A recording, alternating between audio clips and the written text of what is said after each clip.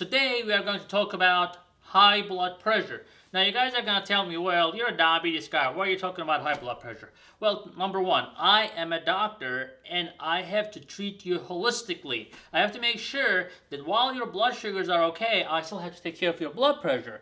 While your blood pressure is okay, I still have to take care of your cholesterol. So when you guys are listening and watch videos and they're just concentrating on one thing and ignoring the other things, like they say eat whatever salt you want or eat whatever cholesterol you want, you don't want to listen to those guys because they're not treating you holistically. They're there to support some sort of ideology. Here I am trying to help you guys on my weekend, trying to explain to you so you can understand better. That's how every other doctor will treat you. So I would suggest relying on this and then anything else.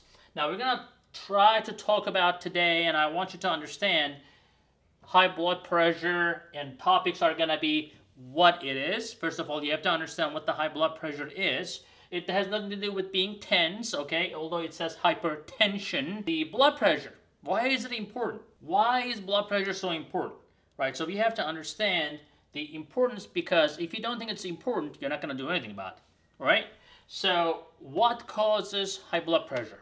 Extremely important, because if you know the cause, then you can fix the problem. Sometimes, because there are some factors that you can fix, and sometimes you just can't do nothing about it. Like genetically, if you're genetically prone to it, you may still do a lot of things to prevent the blood pressure, but genetics something you cannot just change easily. Now, how to reduce blood pressure naturally? Of course, we're going to talk about this because I know you all guys want natural stuff, and we want to make sure that we try everything possible in our lifestyle changes, or whatever we can get our hands on that's natural, we'll use it to our advantage. Let's get started.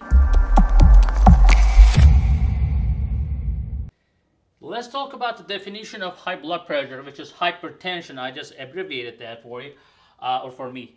So you can hear three different things, right? So is it 140/90? Is it 120/70? Is it 130/80? So you go to the doctor's office and they check your blood pressure, and the nurse says, sir, your blood pressure is 120/70. So, oh, great, great. And then next time you go, and the same nurse checks your blood pressure, and it's like 142/88. She goes like, that's good, that's good. And then next time you go, they check it to like 130/80, and then they're like, oh yeah, that's great, that's great. Then you're like, wait a minute, you know, so you always tell my blood pressure is great. Is it 120/70 great or 140/90 great? So what is really great, right? So number one, don't really ask your medical assistant about that. I mean, they are not qualified to tell you what a high blood pressure is. And to be honest with you, high blood pressure will depend on your age. So, like, if you are like my age, like what, 37? I'm getting old, man. Anyways, if I'm more than 120/70, that's probably a little high, and I'll tell you why. But if you're like, say, 65 years of age and you're 140/90, I'll take that, you know, because it's a natural thing that I'll explain to you in a minute, that the blood pressure can actually tend to go high as we get older, and you become more resistant to treatment, and you have more side effects from treatment. So we kind of adjust our goals as we go. It's like, you know, like if you're a marathon runner, if you're a 65-year-old marathon runner, my expectation from you is going to be different than a 20-year-old marathon runner. It's just like that, you know.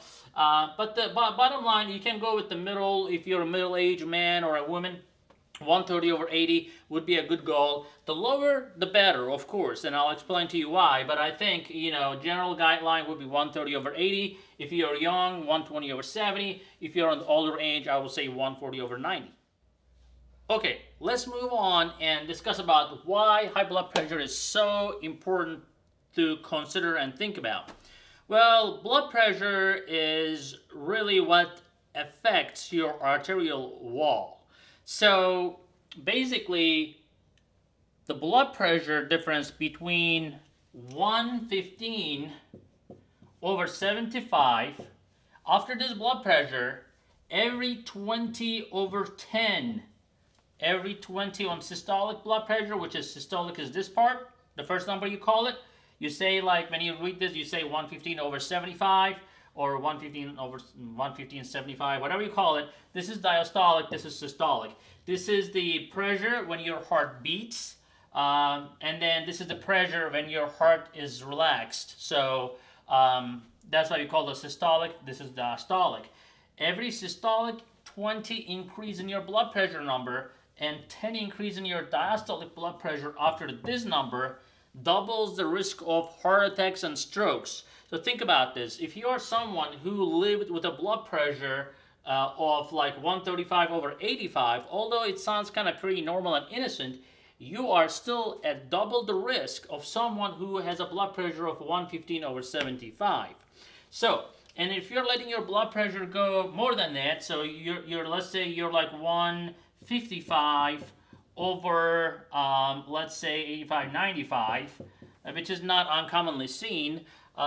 If you're running with 155/95, you're having 4 times the risk of general population for a heart attack or stroke. Now, if you have diabetes, that also puts you anywhere from 2 to 4 times higher risk of heart attacks. On top of that, if you have a blood pressure problem like this, that's another 4 times risk. So that becomes like 16 times more likely to have a heart attack and stroke. That pretty much means that you're going to get it. So prevent that. Make sure that the blood pressure is under control. For general guidelines, since getting to 115/75 may be difficult for some cases, we try to get it down to 130/80 as I explained before. Let's talk about what causes high blood pressure. So it is fundamentally 2 things. Number 1, increased cardiac output, which means that your heart is pumping too much blood, and that happens from eating too much salt. Unfortunately, when you have a lot of volume in your system, that creates a lot of pressure, and the vascular constriction, which means that your blood vessels will be narrower, and that leads to high blood pressure. Think like a hose. When you open the hose, when you turn the hose on, and you apply pressure at the tip of the hose, what happens is that pressure accumulates and backs up in the hose, and you can see the hose is getting hard and and angry, right? So, and it may even start leaking. So too much pressure in your arterial wall, unfortunately, will create damage in your endothelial lining. This endothelial lining here is very important because it is actually like an organ. It secretes hormones such as nitric oxide, which keeps your blood vessels dilated. If you do not have enough nitric oxide, and that typically happens from inactivity. So if you're not very active, you're not going to create nitric oxide.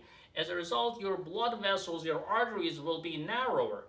And if you're eating a lot of salt, and salt will make you thirsty, and you get a lot of blood volume, that blood volume will increase the pressure inside, and since you are not getting the arteries dilated, you will be having a problem.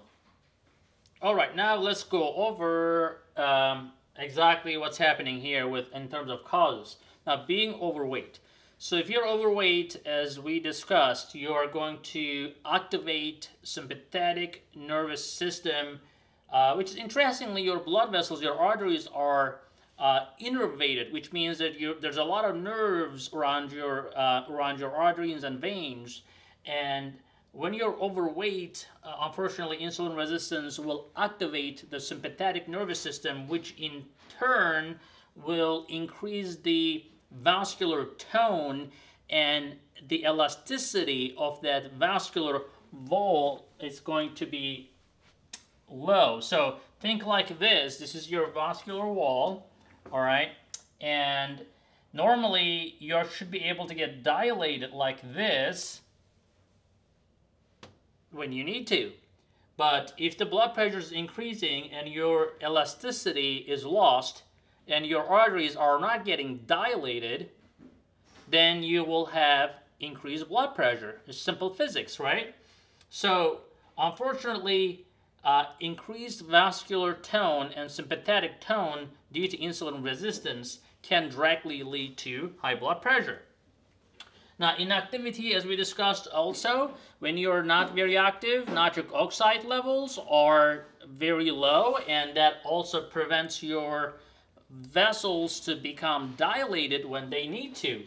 And too much salt, we discuss about this, it increases your volume. When there's too much volume and there's not enough dilation in your arteries, that also leads to high blood pressure. Now, when I say high salt, I'm not talking about just adding salt to your diet.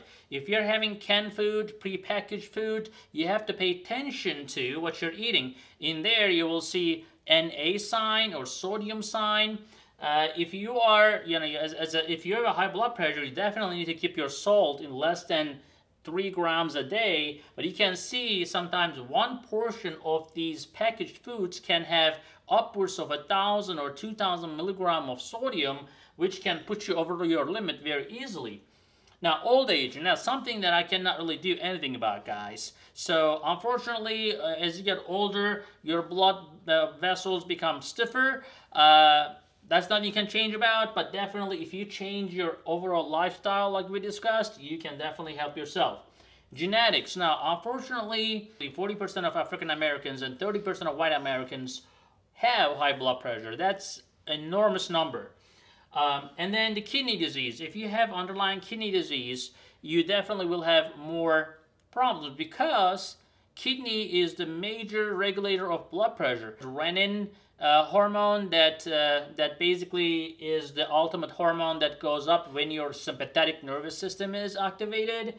That hormone comes from kidneys. Now, when the kidneys are messed up, the whole system gets messed up, and then you end up with a bunch of hormones that comes from the kidney that causes high blood pressure.